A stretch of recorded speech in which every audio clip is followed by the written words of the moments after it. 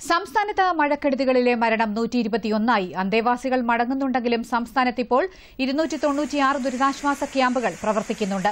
14,916 കുടുംബങ്ങളിൽ നിന്നായി 47,622 പേരാണ് ഇവിടെ കഴിയുന്നത്.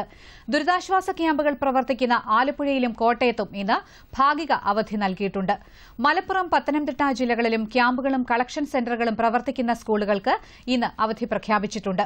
പ്രളയത്തിൽ 1,788 വീടുകൾ പൂർണ്ണമായും 14,542 എണ്ണം ഭാഗികമായും തകർന്നതായാണ് കണക്ക്. വെള്ളക്കെട്ടിറങ്ങിയ മേഖലകളിൽ പുനർനിർമ്മാണ പ്രവർത്തനങ്ങളും ആരംഭിച്ചിട്ടുണ്ട്. ജലനിരപ്പ് താഴ്ന്ന ആലപ്പുഴ ചങ്ങനാശ്ശേരി റോഡിൽ ഗതാഗതം പുനഃസ്ഥാപിക്കാനുള്ള ശ്രമവും പുരോഗമിക്കുകയാണ്. സുൽത്താൻ ബത്തേരി താലൂക്കിൽ നടവയൽ ചീങ്കോട് മേഖലയിൽ നരസിപ്പുഴ കരകവിഞ്ഞൊഴുകുന്നു. അതേസമയം കേരളത്തിൽ ഈ മാസം 22 വരെ മഴ ശക്തിപ്പെടാൻ സാധ്യതയില്ലെന്ന് കാലാവസ്ഥാ നിരീക്ഷണ കേന്ദ്രം അറിയിച്ചു.